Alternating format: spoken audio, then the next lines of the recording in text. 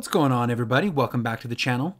In today's video, I'm going to talk about resetting your layout. So if you've closed out windows or sections that you can't find, or you've rearranged it in a way that you don't know how to reset it, I'm going to show you how to do that in this video. Now let's get started. Now, if you enjoy watching these videos and you want to see more like it, please subscribe to the channel because I'm constantly creating new content.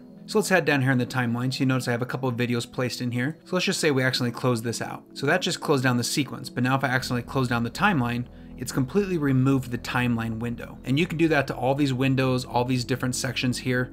You can close and remove anything. So in case you're stuck and you want to reset it to the original layout or to the preset layout that you've established, go up here to the Window tab, go down to Workspaces, head all the way over and head down to where it says Reset to Saved Layout.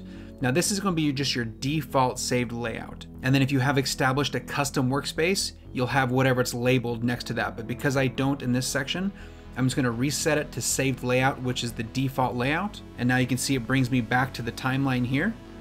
So if I go back in here and if I just click that sequence I had, it pulls it back. So if you ever lose a window or get your other panels kind of scrambled and you're confused, just go up to Window, go down to Reset to Saved Layout, and it's going to reset it exactly the way you left it. Hope that quick tip helped, and if it did, please give it a thumbs up for the YouTube algorithm. And if you want to see more videos like this, please subscribe to the channel.